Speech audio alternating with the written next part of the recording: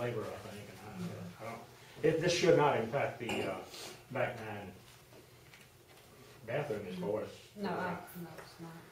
This is just, this money that, in my way of thinking, we're gonna, the golf course is a jewel as far as the city is concerned. It's an attraction, and it's a pretty place. It's somewhat run down, and the reason it's somewhat run down is it we hadn't spent any money out there as far as upgrading or keeping the equipment running, and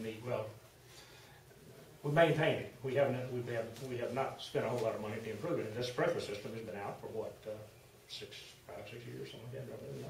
Yeah. I'm not sure how long. It's been out a long time. And it's labor intensive to water it manually, and besides not doing a good job. Well, we're not actually watering the fairways, we're only watering the We're greens. not watering the fairways. They are watering the fairways?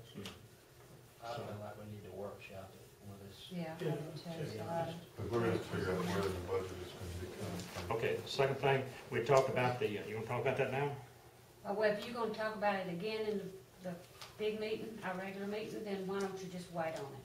We're not going to talk about this in the regular meeting. You said you want to have a workshop on this one. 2 more items. Okay. Right, we'll have a workshop on that one, and the other 2 items, can you wait in here? Sure. Because they might be a little lengthy, and we don't have about 3 minutes. So Jeff, you got anything? Jeremy? Yes, ma'am. I spoke with Ralph Snow about the entrance on Russell Road from Highway 45. I couldn't give him a date. I know it just seems like this county project has Well, been. we're working on it. Did you know it? Yeah, I knew we were, but I didn't Okay. know what the county was doing as of late. I know it's Well, fair. we've got 8 signatures. See, what happened was we had all the signatures except I think 1, since this administration. And the land, 2 of the landowners sold their property to someone else.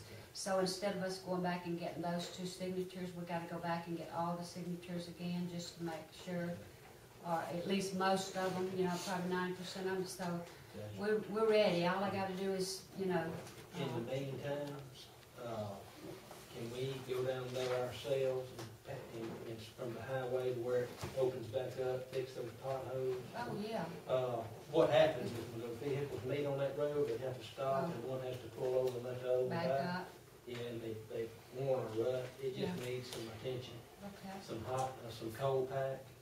On 2nd Street, in front of Joe Brown's house, turn at the Catholic Church, go down to Prospect, right before you get to Puppy Creek, where Joe Brown lives on the left, his cover stopped up. It's about a Okay. 60-foot cover plugged, and it's running, the ditches are running over the drive. Okay. We just need to get that unplugged. That's all the, district items that I have. And March the 20th, don't forget about opening day for CYBSA. And I believe Monday, I got a late email from Willie. We had the CBA meeting today. We weren't able to discuss it. Miss Ashley Rich come spoke to us today about her candidacy for district attorney in Mobile. But we failed to mention or discuss about Mark Cahey Monday, Willie. Right, Monday, 6:30. Monday at 6:30 here. So bring your, pen and pad, put some thought to, what we want him to be looking at or doing for us. And I would encourage you, I had that on my list to mention, but encourage anyone that's in your, especially your district, Jim. You need to get everyone that lives on Prime Road you can to come to that meeting about drainage on Prime Road. And I encourage Lori and her, I'm gonna get out and try to do some footwork from house to house if I have to, get these people in, let them maybe say a word or 2, of how bad the drainage situation is here. Maybe we could emphasize, if we had a crowd here for that same reason, because that is one of our biggest issues on Citronelle is drainage. That's all I can have. So don't forget the dance Saturday night, so Relay for Life of the City, Citronelle girls are putting on that. What time is that, Lori? 6? 7. 7 to 10. And thank y'all, girls, ladies, for the walking trail ribbons. That was beautiful. And we'll adjourn. Douglas City, this is your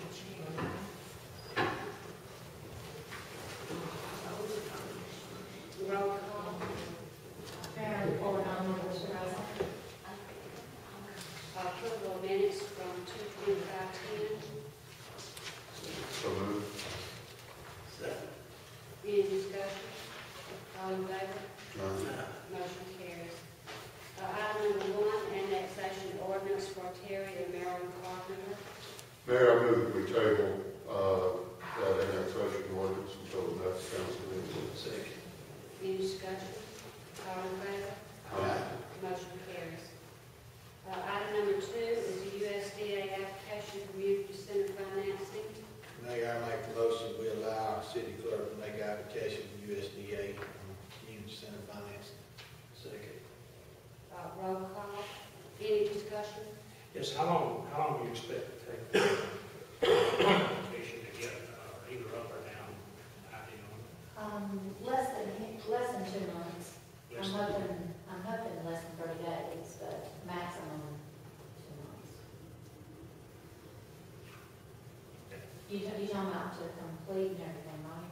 Yes, Is that from the what time you're when talking you get it up or down. about? Yes, sir. Yeah. 2 months 2 maximum. months. 2 months max. I guess I'd have one more comment to make. Is there any interest in pursuing a bond issue that might save us some money? Because I understand the bond we're talking about, which would save the city a considerable amount of money versus 4%. How much more money do you want us to save? I mean, we're saving a considerable amount of money with getting a 4% bond issue. I mean, That's one percent. USDA is general obligation bond, getting bond to the USDA. So I mean, I don't understand what your question is. What other kind of money am I going to save? I'm just asking the question. Okay, Let's see where Saraland got a 2.7%. right. Plus some other fees, and I'm sure we got other fees going to be attached to whatever loan we get. But I guess the difference between 2.7, the potential is 2.7 to 4% is what I'm suggesting. Is there any Okay. No, sir, interest? we won't get a 2.7. We won't get a 2.7. There's no way that the city of Citronelle, based on our revenues, I mean, no, sir, you won't get it. You won't get a 2.7 in the city of Citronelle, I'm sorry. I know that when we were looking for the bonds for the Providence Hospital addition, what were the bond rate then that they were quoting? It's what, a little over 5%? Yes, sir. Okay. And I don't see where our credit rating probably has changed much since we've done the Providence Hospital. Yes, sir. So in essence, we would probably be paying about 1.5% more if we pursue the bond issue. And I spoke with my auditor yesterday,